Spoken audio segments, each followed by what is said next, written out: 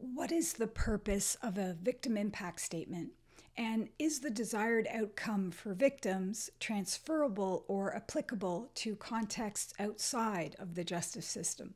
I've been researching victim impact statements to decide if it's worth bothering to write one for the impending sentencing hearing of my attacker. Will it make a difference? I came across a research paper on the Government of Canada website about the perceptions of victim impact statements. And under the subheading, it's important to avoid creating expectations that can't be fulfilled, there's an interesting reference here where it says it's very important that victims understand the essentially communicative rather than instrumental nature of the regime. And this line refers to a footnote here that reads, "This perspective is also referred to as expressive or therapeutic in nature." In the summary of research findings under the subheading Perceptions of what Victim Impact Statements are supposed to do, there's a sentence that reads, "Some participants reported a cathartic effect from preparing their statements. In having to thoroughly review and list the impacts of the crime, they felt that they were better able to put some issues behind them and get on with their lives." In a previous video, I talked about the expressive writing technique for emotional healing, and that expressive writing falls under the umbrella of expressive therapy, or using creative activities to help us process difficult feelings. I also shared how writing about the search and rescue and the hospital and trial experience related to my attack helped me to get some closure because I was able to organize my thoughts and feelings, and it gave me a better understanding of events. In psychology terms, expressive writing allows for what is called habituation and extinction. You might have heard those terms before. The process of labeling, structuring, and organizing the details of a distressing event can help to weaken negative responses to the thoughts we have surrounding trauma. And it also frees up headspace for healthier thought processes. So, do victim impact statements make a difference? Well, they may not make a difference to the sentencing outcomes or to the remorse of the person on trial, but they can certainly make a difference to the mental health of victims. Based on the research study posted on the government website, it would appear that the real purpose of writing a victim impact statement is catharsis for the victim. I've often thought that victim is a problematic word. The label of victim is assigned to people on the receiving end of violence and crime. If you are unfortunate enough to have to navigate your way through the justice system, on legal papers and in legal proceedings, you're identified as the victim. You're assigned a victim witness assistance worker because you're a victim. Most communities have victim services organizations to help you as a victim. You have the option to complete a victim impact statement as the victim. Everyone is allowed to call you a victim except you. Claiming victimhood is often frowned upon. Some argue that we live in a culture of victimhood, publicizing every microaggression on social media. That playing the victim or casting ourselves as the victim places us on center stage, assuming a dramatic and self-important role. So while being a victim is often associated with vulnerability, helplessness, and sympathy, it is also associated with self-centeredness, manipulation, and blame. In one speech I gave back in November of 2020, I shared, "So often, women who experience violence blame themselves. Perhaps this is a way to regain a sense of control over confusing and traumatic events. And sadly, often, women become victims of blame by others who are looking to make sense of the unthinkable. We all want to know the why to the what." It's no wonder that victims often prefer to be called survivors, a term associated with strength and resilience. Even if the last thing we feel is strong and resilient, prizes are not given out for admitting you feel angry or sad or defeated, right? Attention and praise often goes to those deemed resilient, the survivors. Whether you identify as a victim, a survivor, or both, depending on the day you're having, finding the courage to speak up about harm that's been done to you not only expresses your agency, but is an acknowledgement of your value. Your voice matters, and it can make a difference to others. Within the context of the justice system, referring to yourself as a victim and writing a victim impact statement are acceptable and expected. But how can you write a victim impact statement outside the context of the justice system? How can we achieve habituation and extinction of distressing thoughts related to other kinds of victimization? And how can you use your voice to make a difference to others? In Kate Mann's book, Down Girl, she talks about being a victim in terms of being morally wronged or being injured, humiliated, or wounded, and having your social position lowered. Outside of a criminal context, one way that people are morally wronged is through emotional abuse. In a video I posted a few years ago, I shared that I have spent more time mentally processing the abandonment of my father and other family members from religious shunning than I have spent time processing my attack. That I've thought more about the emotional abuse from being shunned than I have about the physical abuse from being attacked. So what exactly is religious shunning? Religious shunning is characterized as complete withdrawal of social and spiritual contact with former believers, including your family. So research on religious shunning has looked at select fundamentalist groups like ultra-Orthodox Jews, Muslims, Mormons, and the Amish, and it looks at the detrimental effects on people's identity and well-being.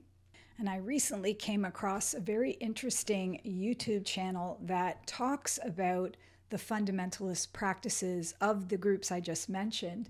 The founders of this channel, I think, are former Mormons, but they interview people from different fundamentalist groups of new religious movements or cults, another name for cults. So we've got Mormons, especially polygamy, victims of polygamy, Amish. We have radical Islam unveiled, which is really fascinating. And then just various groups, like even dealing with pyramid scheme type cults, Scientology.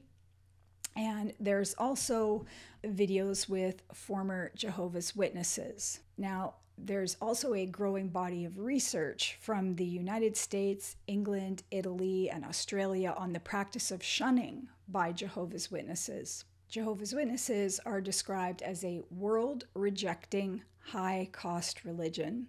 And members of Jehovah's Witness religion, like what I used to be, who decide to leave the faith, like I did, are not to be spoken to, contacted, or otherwise engaged with by former Jehovah's Witnesses, including family members. And what this results in is ostracism akin to social death. That's what one of the research articles shared. So although I was shunned before my attack, I'd been shunned for about 20 years up until that point. Once I was attacked, my father reappeared in my life and showed me love and concern. It was kind of what you'd expect from a father.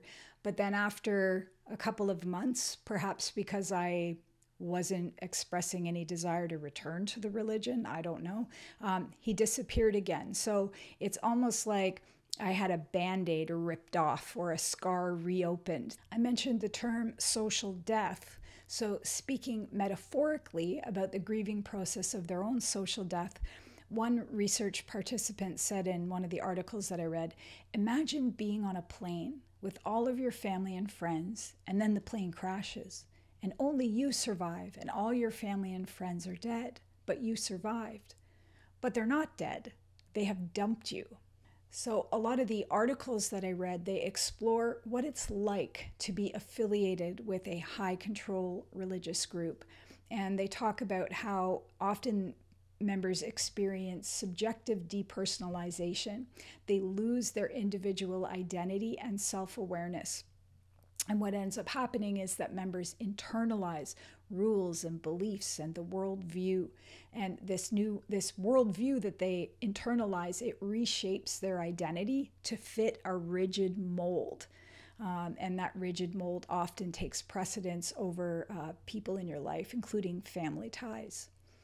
It's especially precarious for women. Women that break the rules often find themselves silenced by shunning.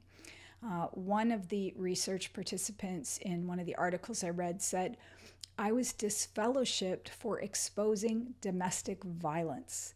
This resulted in reactive psychosis and hospitalization." One of the unwritten rules of the Jehovah's Witness religion is to not bring reproach upon the religion by contacting the police.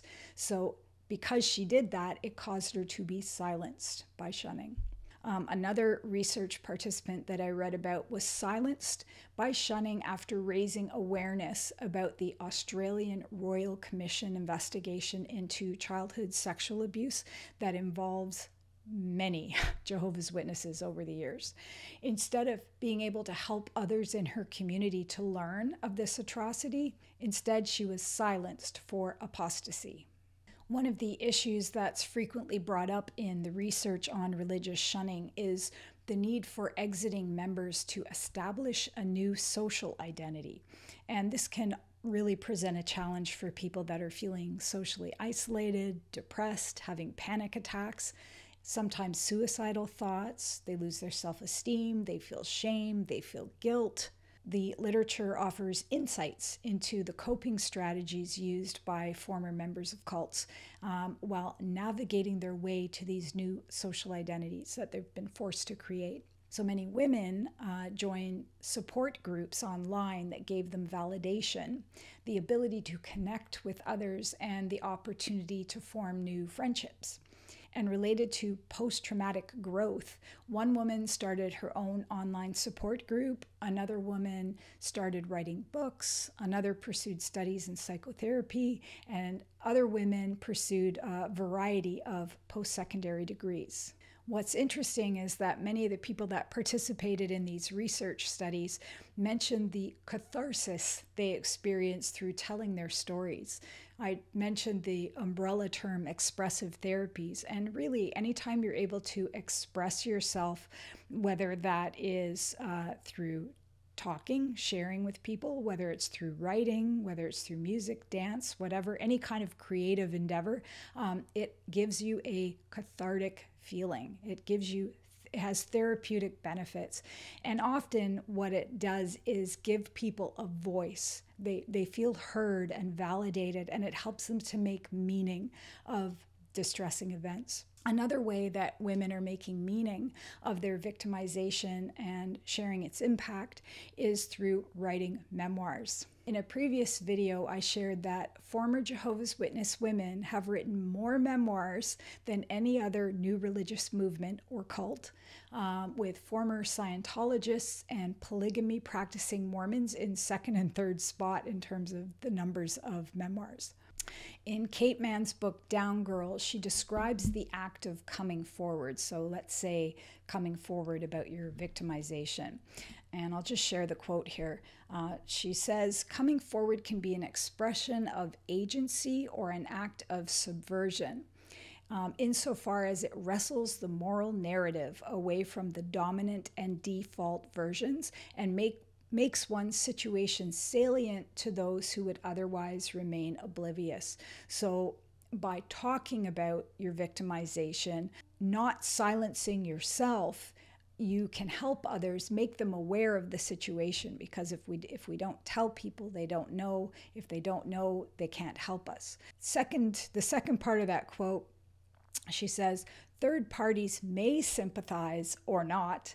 They may in fact become more rather than less hostile and resentful, but at least they will be privy to the reality of the injury or the fact of the ongoing domination. And this can matter quite properly to people who have been victimized." So even when I look at, say, that YouTube channel I just shared, Cults to Consciousness, coming forward especially say on video, you're putting yourself out there, people are seeing you talk. There's, two sides to it, right? You could have people that reject you for coming forward, but at the same time, you have a bunch of people that want to hear what you have to say. They will benefit from your story and they will feel heard. You give them a voice by sharing about your own sometimes distress and victimization. When women come forward and use their voice through writing memoir, they not only expose questionable practices that the public and even policymakers may not be aware of, they also help others find solace and reduce feelings of social isolation. In Kate Mann's book, it addresses this point specifically, where she says in one section, it has been argued that drawing attention to the ways in which one has been wronged as a subordinate group member may sometimes be the best or even the only viable way to foster solidarity with other people in a similar position. One may thus be able to get one's injuries taken seriously, or at least gain the solace of having them recognized by others who are similarly vulnerable.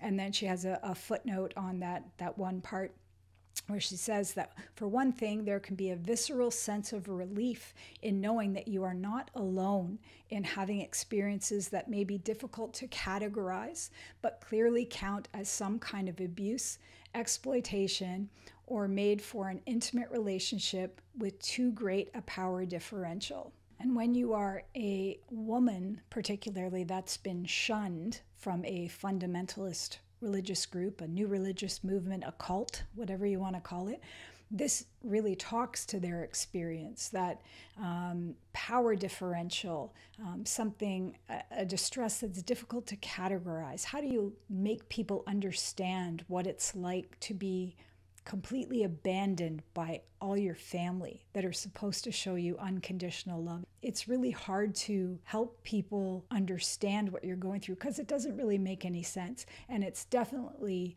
a form of emotional abuse. So I really appreciated this part by Kate Mann. So while you may never need to write a victim impact statement, I hope you never do, you may decide to write a different kind of impact statement, a memoir.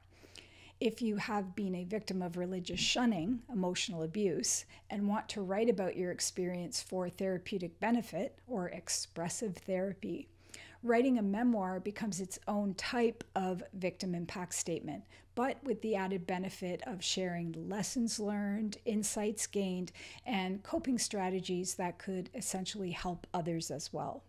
So in a future video, I will share about the therapeutic benefits of reading memoirs and reading in general, conceptualized as bibliotherapy. This was a term that first appeared around World War I, ironically not long after the emergence of all these new religious movements that I previously mentioned, when doctors would prescribe books to soldiers to cure them of their ills rather than using pills and ointments. So it's a really interesting concept.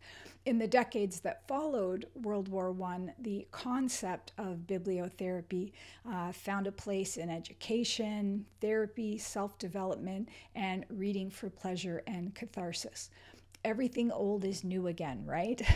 So stay tuned for a video about the therapeutic benefits of reading, bibliotherapy. And in the meantime, thanks for watching and be positive.